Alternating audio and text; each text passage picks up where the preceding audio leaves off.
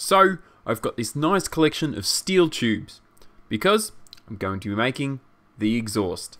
Stick around, this one's going to be a lot of fun.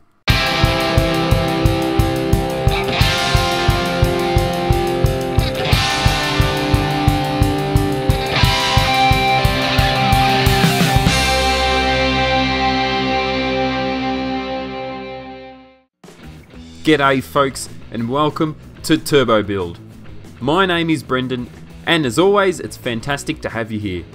So yes, I've got myself a bunch of 3-inch steel tubing to make up the exhaust system from the back of the turbo's downpipe, so let's get stuck into it because this is going to be an absolute blast. Now before we get into the nitty gritty of putting this all together, let me run you through what I'm working with and why I've opted for these particular components. I've got a small assortment of mandrel bends, I've got a flex joint, some generic muffler and a hot dog resonator, and a V-band to join the downpipe to the rest of the exhaust. So my first consideration was whether I run the V-band first off the dump and then the flex joint, or I run the flex joint off the dump and then the V-band. And so as you can see, I played around with ideas for positions of the flex joint and the small resonator to kind of visualize where things would fit, because, well, let's be honest, there isn't a whole lot of room to play with under there when you're working with 3-inch tubing under an MX-5. Anywho, then I toyed with the idea of running the flex joint right on the dump and then the V-band after that, and I decided that was the better solution than vice versa. So the next consideration was the positioning of the muffler. And, well, I just had to see if I could fit the big muffler in under the car, somewhere anyway, be it just after the gearbox, or even somewhere closer to the diff, but it just wasn't meant to be. Maybe a smaller muffler with a smaller diameter tube could work in a different situation, but not this time. And now, it's time to start melting metal, and time for my first mistake. I discovered later that I really should have used the TIG to join the V-band to the flex joint, as the MIG left a whole bunch of splatter which I needed to clean up later. Lesson learned for next time at least. And I've tacked these two together onto the turbo downpipe. I'll take the turbo set off later from the car and fully weld that up, but for now a whole heap of tacks will keep it more than secure. So the next step is to make the other side of the V-band up to the resonator, and to do that I've got to cut a section of straight tube to fill the gap between them. So I've marked a cut line at the masking tape, so I'll get that all cut up and we can burn it all together.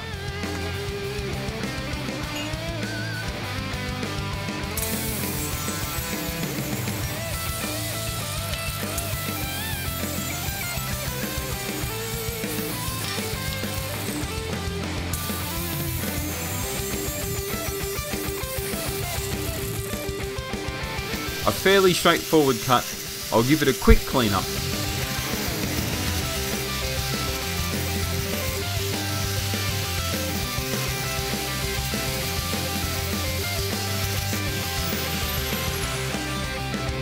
And it's time to weld these together. And here you can see what I meant earlier about using the MIG for the V-bands.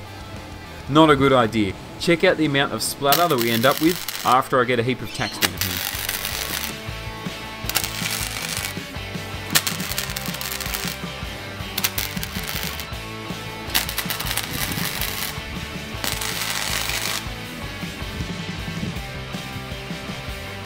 Well, that ganky splatter is now all cleaned up on the V-band. Also note, it's always a good idea to keep the heat in mind when welding a V-band, as you don't want them to warp. In my case, these are just some tacks at the moment, so I'm not putting a whole lot of heat into it, and I'm welding it on a surface that is thick metal table, so it helps dissipate the heat quite nicely. Anywho, I'll go ahead and weld the resonator on, and we can see how it all fits on the car.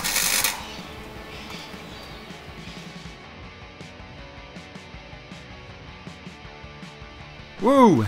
First section is on the car and held in place with a stand, and it looks pretty neat. If I shift the camera angle around, you can see what sort of angles and space we've got to work with here, and the clearances, which there isn't a whole lot of. We'll need to now look at a few kinks in the tube to get it in, under and around the differential.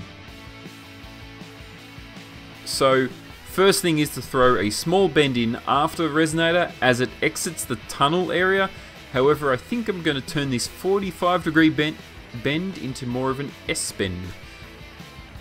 To do so, I'll cut right down the middle and flip one end 180 degrees.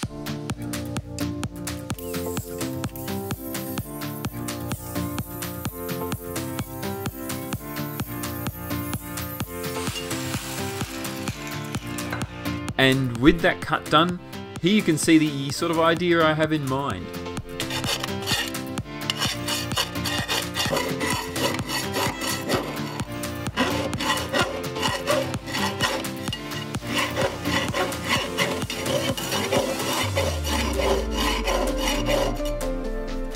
So now I'll tack this up quickly, and the result is a rather nice, smooth transition.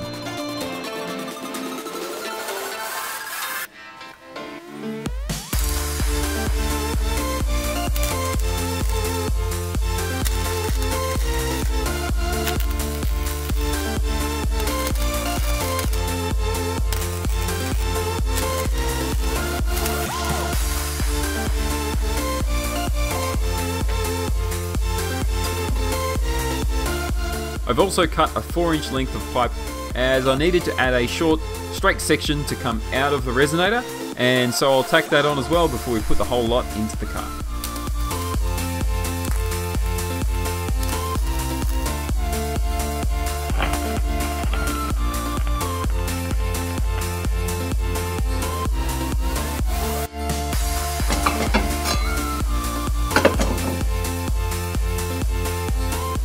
And with that now in place, you can see how it perfectly curves around to match up with the path we need it to take to get around the diff. I've also slightly lifted up the tube here where I can, as it makes for a better clearance away from the flat floor that will go on the car later. Looking really good so far. The other thing to note here is the ground clearance from this angle.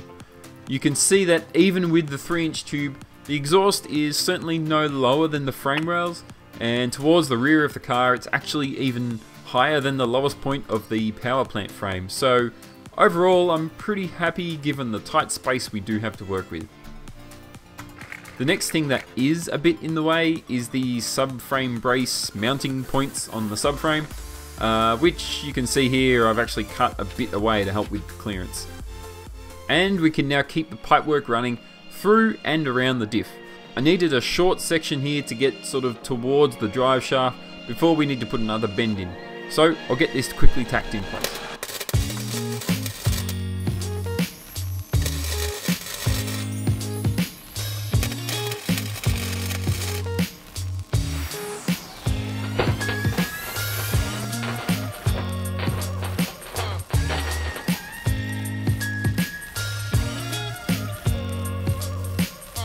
Now for a light change of tact, and well, let me give you a moment to guess just what the hell I'm doing here.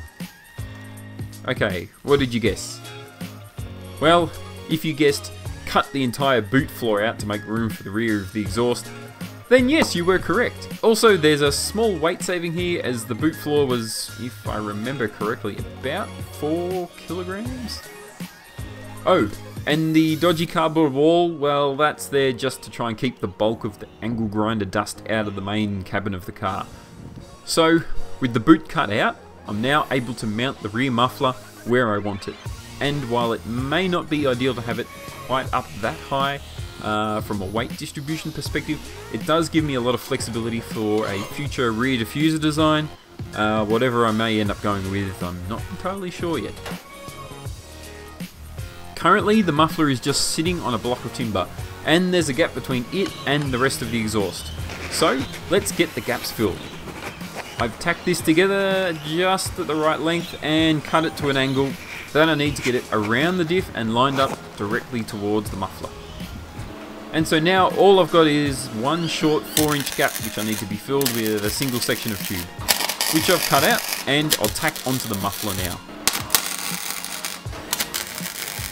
Back under the car, and I need to think about exhaust mounting. For the downpipe itself, I've wigged up this funny shaped bracket which bolts directly to the gearbox.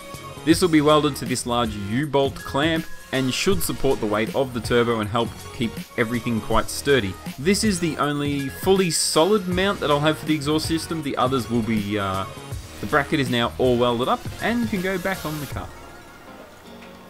For the other mounts of the exhaust, I'm thinking a shape that looks a little something like this.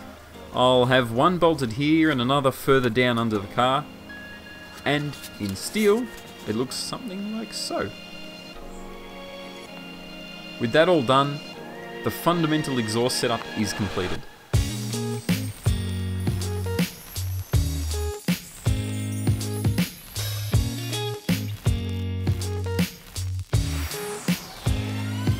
However, I do need to remove the whole lot off the car and finish all the welding.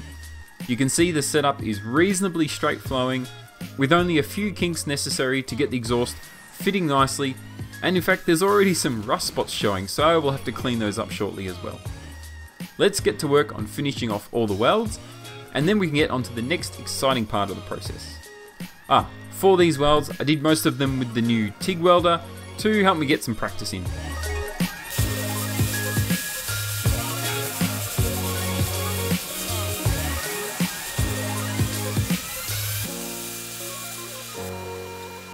Now, while I was at the paint shop buying the paint for the fastback, which you may have seen in the previous episodes, I got a little distracted looking at the shelves and I noticed this high temp white paint. And I thought it might be a good choice for the exhaust to help with preventing corrosion and keeping it looking neat. So I gave the whole exhaust a sand, a scrub and a wipe down to remove any dust and oil and machining grease and whatever, and I got to spraying.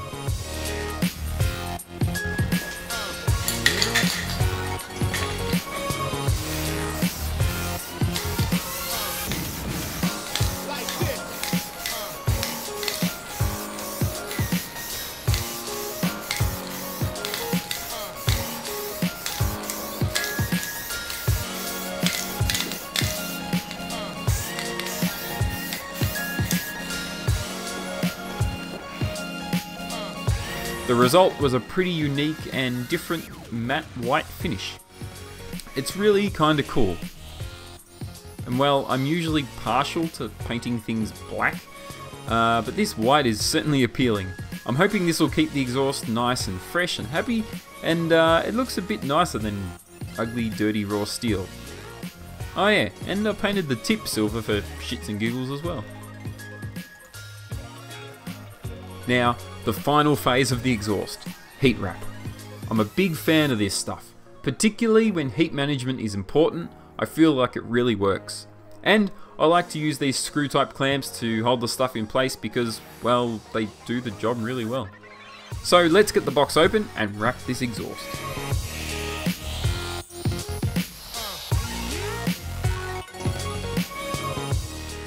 Now this is the 2" by 50 foot length of DEI titanium wrap.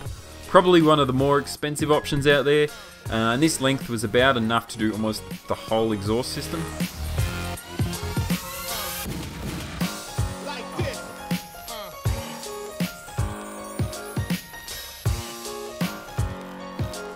With the wrap all on, the result looks pretty sexy, and this also means the exhaust is finished.